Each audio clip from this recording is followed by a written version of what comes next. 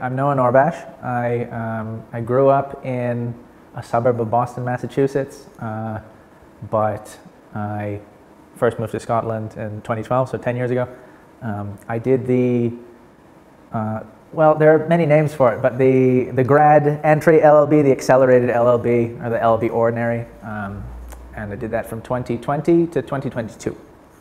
Really a highlight of the time has been the other students. We come from such a broad variety of different backgrounds. Some people come from, I mean, you would imagine many people would come from like history or English, so you do have quite a few of them represented, but others come from, you know, finance, accounting, neuroscience, that sort of thing, or even English law. Some people are sort of requalifying the long way.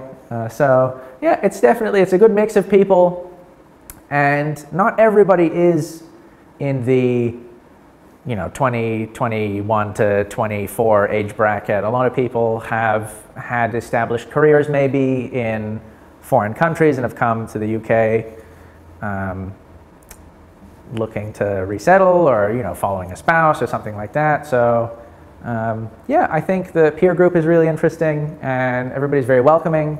I myself was a leader in the law peer assisted learning scheme, the Law Pals. So as soon as you come in to the university, you get assigned a buddy who's an older student who can kind of let you know what areas to focus on, or what the metrics for success are, and sort of reassure you as to the fact that everyone's in the same boat and you can do very well. So I think that was good as well.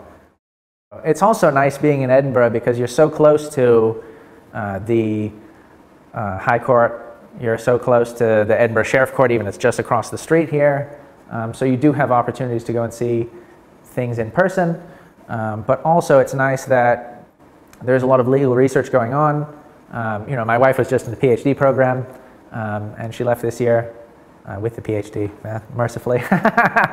But yeah, there are a lot of research talks going on, and they have the private law discussion group, or they have the Edinburgh student law review, stuff like that. So it's nice that you as a student, you get to absorb some of the information, but then also once you get to a certain point, you can sort of contribute to legal research in future. So there are a lot of different areas of law that you could go into, but I quite like personal injury for the human element and the fact that you're actually helping people who have suffered some sort of wrong.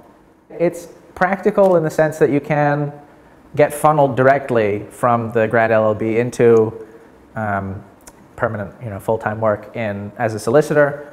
But I think it's also interesting in its own right that you can learn about rights and obligations that people have, and it sort of can permeate all aspects of life. So now I go around and I do think about sort of the obligations and rights that people have towards one another. And before entering the grad LLB, it was not an area of the world that I had really appreciated the significance of.